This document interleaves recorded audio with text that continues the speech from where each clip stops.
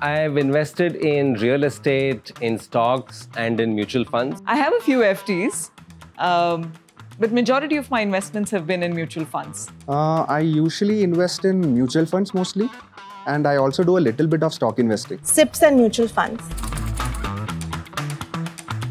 As long as it's green, I guess I will be confident. I think I'll be worried if it's in red. I have to say I'm fairly confident because just recently I rebalanced my portfolio. I'm not really sure. Very confident. But at the same time, I'm very curious to see what the Wealth Monitor app has to say.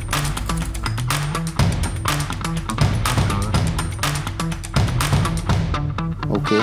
Wow, I didn't know there was another way to review a portfolio. It's actually saying that 2 funds I should exit. Actually 5 funds, out of which 2 I should always avoid and 3 have a bleak future. It says there is about 21 funds. That's in the always avoid category. Quite shocking.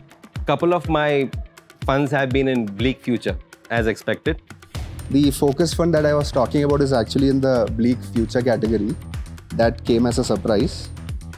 More than half of my portfolio value is under the exit category.